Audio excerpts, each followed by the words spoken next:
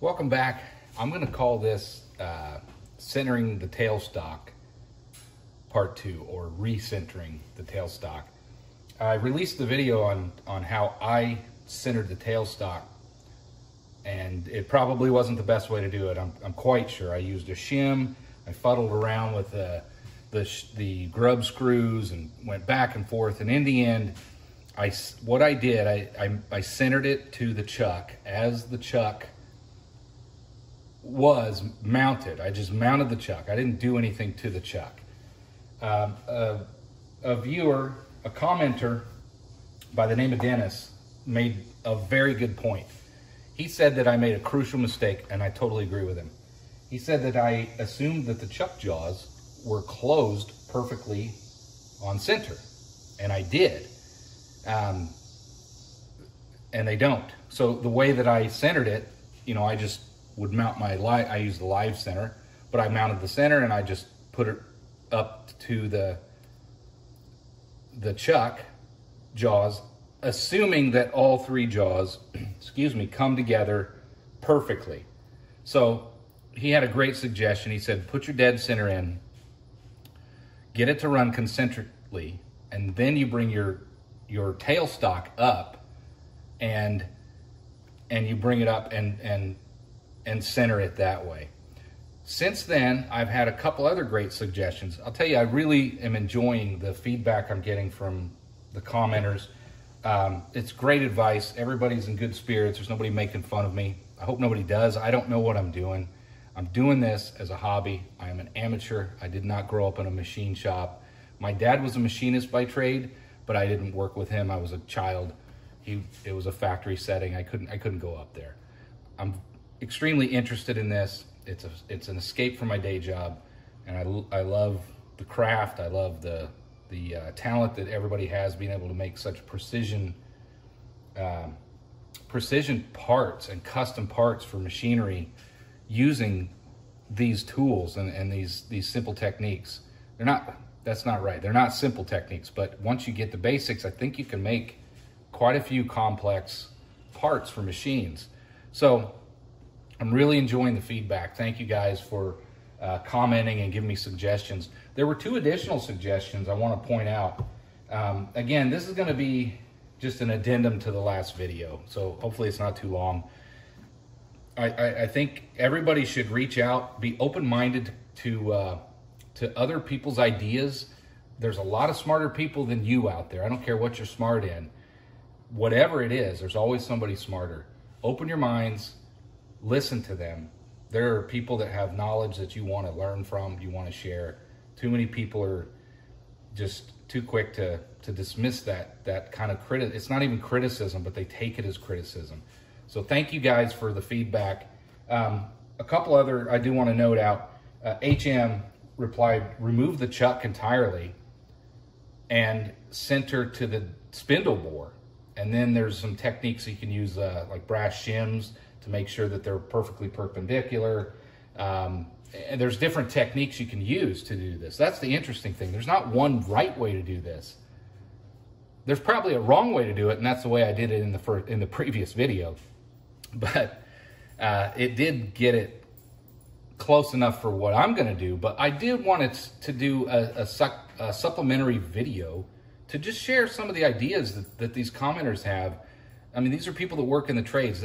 Listen to them. They know what they're talking about. One final person, Al, he had a great idea. It's not even complicated. He said, put in some material in your chuck and turn it down. Make yourself your own dead center. So turn it down to a point and then center your tailstock to that. And then, boom, you have a turned down dead center that's going to be centered with your jaws the way that they are manufactured and the way that this came, the way that it's mounted, and then your tailstock will be centered to that once you bring it up and you center it to that new piece you machined. You don't take it out, you machine it and leave it in there, and then you bring the machines in, the parts in. So I'm not going to cover all, I don't want this to be a long video. I'm not going to cover every one of those, but I do want to mention those. There's several different techniques. Find the forums, reach out to these guys. There are people out there that want to help. There's people out there that did this by trade and they just love the craft. Thank you guys for commenting. I'm gonna take Dennis's suggestion and I'm just gonna see how close I was when I centered the tailstock. I wanna know how far my run out is on my tailstock compared to just centering it up to the chuck as I mounted it. That was a very good point. I did make a crucial mistake. Thank you for pointing that out. So what we're gonna do, I did get a dial indicator. This is not the best quality one, but it exists and I have it. Let's get that pretty close to 0. And we're gonna test the run out on this dead center. I'm gonna have to tap it and just get it centered. And then we'll bring the tailstock up and just see how close we are and how close I was with my original method, which was flawed. So let's turn this out. So we're about a 0 right now. And that looks 5, 6 one way, 10, 15. So that's our high spot right there, about 15 thou out that way. I'm just gonna tap it a little bit and we'll come back. So we're back out that way.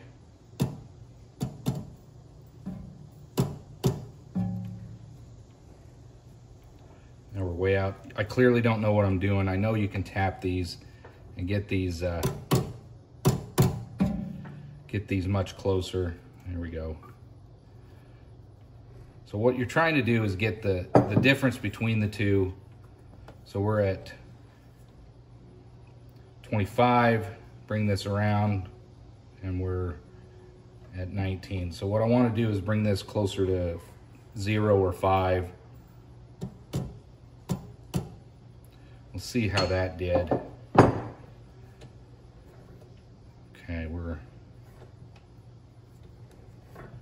Okay, we're less than 10 thou out. Let's, there's our high spot. Let's tap this just a little bit. Probably should have went the other way.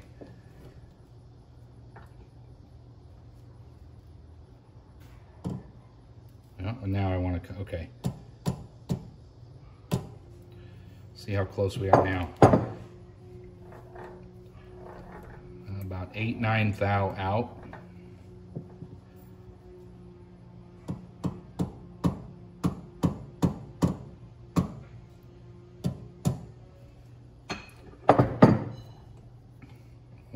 It's easier said than done, that's for sure.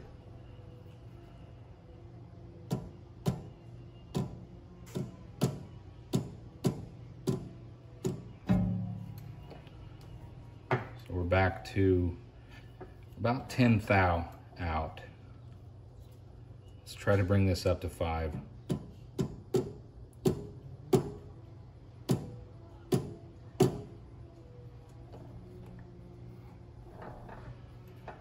So we're about 2 thou out. I don't know if I'm gonna be able to get this any better, but I'm gonna try. I'm just gonna give it a little bit of a knock. Again, you don't wanna use metal. You just wanna kinda use a, let's see what we got there. Let's bring this back to 0.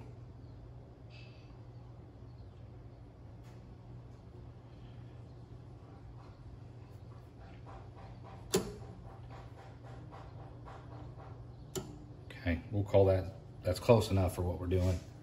Bring this back around. That's a thou out. 1 1/4 thou if you're staring over this thing like I am. So there is low spot. There's our, we'll call that our high spot. We'll try.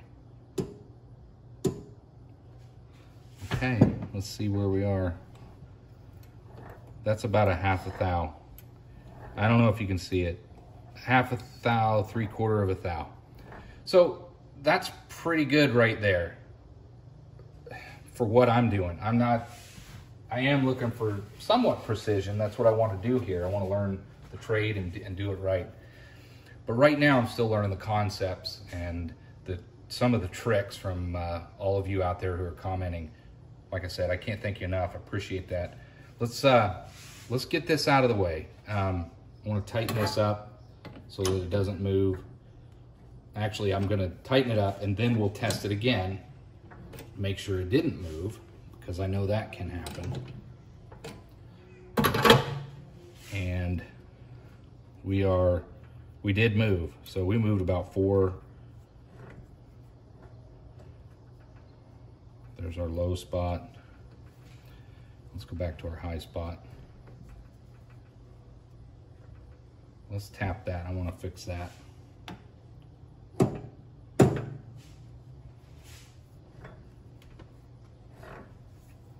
Well, that doesn't help moving it. Get over here. Again, this is, I'm still learning. I'm new to this, so bear with me. All right, we're at 0, 2, 3 thou. All right, let's bring it back to 0. We're gonna tap it from this side.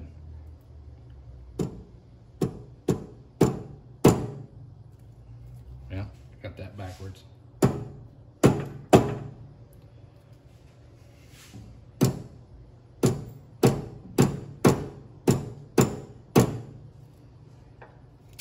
That's too far, but I did tighten it down so it's a little bit tighter. All right, 1, 2, and 3 the other way.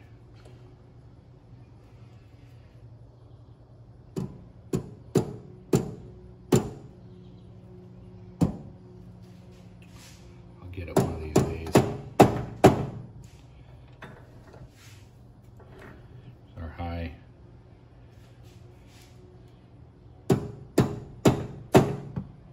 Probably too far. There's our high. Let's bring it in a little.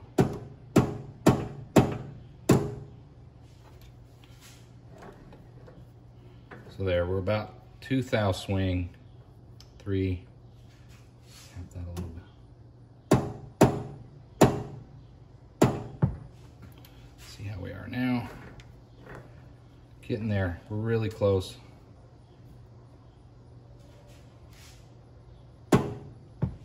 Wow.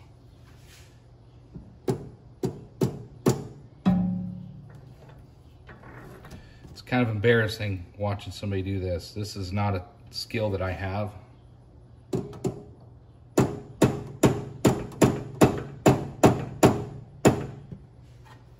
It's an interesting process though. There we go, we're getting close.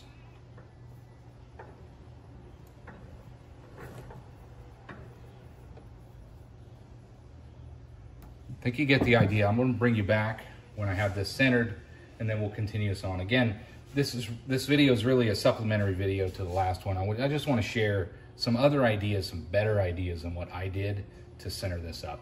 I'll bring you back. All right, I brought you back because we're as close as I'm going to make it for this video, and I just wanted to show you that I have this within 1 thou of it being centered according to this dial indicator from, you guessed it, Harbor Freight. I'm gonna get this dial indicator out of here. Let's bring the tailstock up and let's just see how close I did on the last centering. It's either gonna be a win or a fail, but regardless, for the purpose of this video, I just wanna see how I did, and just to let you know that there are many techniques out there. Let's get this out of the way. There's a lot of different techniques to accomplish these tasks. I'm gonna have to bring this in to make room for that there for the tailstock. All right, now let's just bring you out of the mount here. Sorry about that. Okay, so there we go. You saw that it was within 1 thou. So what we're gonna do is just visually inspect. I know there's probably better ways to do this. Hopefully I'm not just a monumental failure. If so, it looks like it's off, but we'll see. It's definitely off. I know that I have a bigger live center I could use and probably be easier to figure this out. But what I really should do, I'll probably just leave this set up. I think since that is so far off, see if I can get this out of the way. If you look there, see that gap there? That gap does not exist back here. So it's off for sure. So thank you, Dennis, for the advice. I am gonna play with that a little bit more. I'm gonna do it off camera because you get the point. The whole idea is get out there and mess with these things, learn from it, try to focus, try to figure it out and take the advice from the people out there who are providing it. They know what they're talking about. Thank you for watching. I appreciate it. I hope to see you on the next video. Again, this is going to be a quick one. I'm going to throw it out there soon just to supplement the video that I just released, because I think it's important to note there are multiple ways to skin a cat, so to speak, and listen to people that know what they're doing. Thanks again for all your advice. I'm going to keep working on that off camera and get this thing centered.